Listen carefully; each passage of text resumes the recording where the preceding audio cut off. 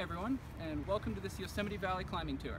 I've come here today to talk to you about the three main methods of climbing and different formations that you might get to the top of with these styles of climbing.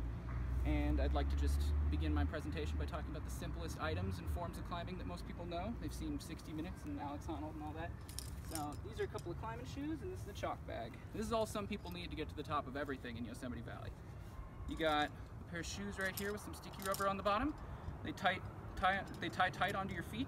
You can keep them racked up with a couple of carabiners here. And these are helpful for getting to the top of any kind of formation, give you better footing. It's really a very necessary piece of climbing gear. This right here is a chalk bag, holds your chalk, gives you better grip. You can always get more chalk from the store, give you better traction. Same kind of idea as the shoes, just give you better grip. Some people only need this kind of stuff to get to the top, and that's not what we recommend here, but it's definitely possible. So just keep that in mind as we go on. These are a necessary piece of gear that you'll keep for every other stage and type of climbing. So I'm going to take you through a couple of formations today, and we're going to talk about what style of climbing is the most important for getting to the top of that formation, or most of the routes on that formation at least. So we could come over here and I can start to talk to you about the Sentinel. Beautiful Sentinel. The Sentinel's hard to reach through hiking. You have to hike off the top, so it's not necessarily the easiest to get to face or the easiest to climb technically in terms of climbing prowess, like how good I am at climbing with my hands and feet. But the style of climbing is easily the most simple in the valley, and it's a good representation of what the simplest routes might look like in the valley.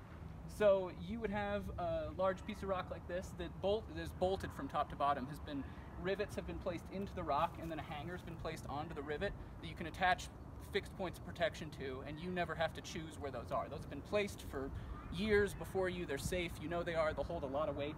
So all you would need to get to the top of something like the Sentinel is the shoes, the chalk bag I outlined, a rope, a couple of harnesses for you and your partner, and a belay device, and then a set of quick draws. So that's a pretty simple set of gear. All you need to do is take these, and we've got these fixed points with hangers on them, and you clip these guys right onto it, and then you can clip your rope right into here. So that's a very simple set of gear, very easy style of climbing to do in the valley. The Sentinel's a great representation of that. It's one full piece of rock that you can climb top to bottom with this easy sport style of climbing, as it's called. And all you need is a set of carabiners, and well, a set of webbing with two carabiners attached, which is the quick draw. So we could move on to another formation which would represent the next style of climbing that I'm trying to talk about, which would be half dome. Beautiful giant half dome. Also a long hike to get to it. It's a much more technically challenging mountain in terms of logistics. It's a much longer hike to get to the base of it. It's longer to get off. You need to camp at the base probably, well, in certain places at the base. And you need a set of gear that's very different than the quick draws I showed before. You might need those quick draws also because there could be full pitches of bolts like I was talking about. There could be bolts in the center of pitches, which is a pitch is just a single rope length of climbing. So on Half Dome there might be 20 given pitches of climbing, and each of these pitches could be comprised of different things. So you might have a full set of bolts for one pitch, but that's not top to bottom. There's going to be bolts where you only have there's going to be pitches where you only have 2 or 3 bolts, and these pitches are going to require different types of active placed protection for you to get up safely. So this is a cam. You pull the triggers, it's spring loaded, it pulls back, and then when you let go of the triggers, it activates, I guess. It activates in the crack. So you can take this and put it into a weakness and then activate it, and it'll hold. And then this won't pull out until you were to pull the triggers again and pull it out. So you could leave this in a crack and set it at like a bolt now because it's safe, and you could clip the rope into this, and that serves as your point of protection. But this is more intellectually challenging than sport climbing in certain respects because you have to pick your own places of protection, and you need to pick how safe the protection looks. So you need to look at it and know this is a good spot for this is the right cam for this spot, and I've placed the cam well, and it will hold my weight if I fall on it, which is very important if you're climbing very tall stuff because you don't want to take serious injuries when you're up very high. It's hard to get down. So traditional climbing is mostly about using these different types of active protection in crack systems or weaknesses in the rock in order to make progress, much like the sport climbing, except you're placing your protection yourself. So you might ask, is there a harder style of climbing? Is there a formation in the valley that would represent the hardest style of climbing? And I would tell you, yes, there is. We would come over to El Capitan. Beautiful El Capitan. It's almost 3,000 feet tall, requires much different tactics than even the other two that I discussed. Half Dome seemed harder than the Sentinel. This is the next big step up. It requires multiple days, 3 to 5 days for most parties at least, to get anywhere on the face, to get to the top. It's huge. You got to camp on the wall. You're going to bring food, you're going to bring water, you're going to bring extra gear, you're going to bring clothing, you're going to bring shelter, you know, you're going to bring everything in a huge bag with you that's heavy. So you're going to be hauling this huge thing. There's a lot more logistics to take care of. You need multiple ropes. You're going to have a ton of those cams I was talking about. You're going to have a ton of the quick draws I was talking about. You might have a set of climbing shoes and hiking boots. Keep your feet protected when you're doing different styles of climbing while you're aid climbing. It's completely different. So you're going to need a lot of different types of active protection, like I was talking about, and you're also going to need devices to make more forward progress, which I don't have examples of here today, but might include things like hooks to place on small ledges, or copperheads, where you would take a small malleable metal with a pointed hammer and tap them into the corner to create a point of contact with the rock, and then use that to clip onto. Or you might have, I don't know, any number of things. There's small low balls, which are like very small versions of cams that have just a small malleable copper plate on them that squeeze into a crack and then mold in if you fall on it, which is, they're very small, very lightweight, but they hold a lot.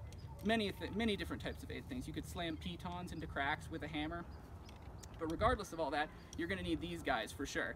And these will help you haul that bag I was talking about earlier, and these will help you ascend the rope after your partner, which are both very important steps of aid climbing. You need to take these guys and you're going to clip them on to a fixed point rope after your partner is led, and you're going to be able to slowly ascend the rope without having to lead the pitch yourself, while you're able to clean the gear out off of the rope, which is the cams you've placed, the quick draws you've placed, maybe those other versions of things that I played, copperheads, pitons, stuff like that. You might need to clean any of that out. So you're going to be able to ascend the rope on these safely while you're pulling those pieces out and make it up to the next belay. As well, you can use these to gain mechanical advantage with the pulley system to pull your very heavy bag up, because you're not going to overhand it yourself. Run a rope from beneath your legs up onto the belay system, over a pulley, in through this, and you're going to be able to pull the bag up very simply. It's much easier than doing it overhand. So aid climbing is very difficult, and this is a much higher level than even these other two, but these are just the basic systems necessary to do these 3 types of climbing. I'd say aid climbing is probably the least physically taxing of the 3, but it's definitely the most intellectually stimulating and difficult in that sense, because you're not only picking your own pieces of protection of places, but you're essentially backpacking vertically. You're bringing everything with you. It's a very difficult process to carry everything with you and keep the logistics straight, so that's important to keep in mind when you're picking which style of climbing you want to do. So I would say that climbing in Yosemite is a very important part of what it means to be here. There are many ways to appreciate the park. There are many different styles of appreciating the park. You do mountain biking and hiking, any number of things you like to do. But I think climbing has a very special place here because of the size and scope of the rock formations around, and how important it is to try to get in touch with the most important parts of the valley, in my opinion, which are, people wouldn't come here as often if it wasn't for these huge rock faces. So I think it's important to pay homage to them and know about them and learn about them and kind of feel them with your own hands. And I'd say, if you're trying to get out and climb anything at any time, the most important type of gear to have are these couple of guys. You're going to want a belay device like this gree-gree, which will hold the rope, arrest your stops. You got a harness, you and your buddy will need one, and you got a rope, which with these couple of guys, even without any of those other forms of protection I talked about, you'll definitely be able to find somebody to go climbing with you and who has the gear necessary to get up anything you want to get up. And even with that chalk bag and shoes I was talking about at the beginning, you can just go bouldering today around the valley on any of the big boulders around. So keep that in mind as you're here and you enjoy your stay, and know that the rocks are here for your enjoyment as part of the valley. Thank you for coming, and I hope you have a great day.